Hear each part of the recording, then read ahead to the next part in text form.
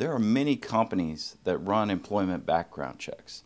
It's very difficult for any lawyer at the law office of Stephen R. Adams to tell you exactly how that's going to affect your background check. What we can tell you is this: it's certainly better to have a non-conviction, i.e. an acquittal, or a reduced charge on your record than it is to have an OVI. Even good people can be caught up on the wrong side of the law.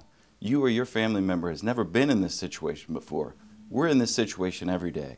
We'll explain it to you, we'll walk you through it, and you will feel comfortable with us representing you. So if you're stopped by the man, call the man.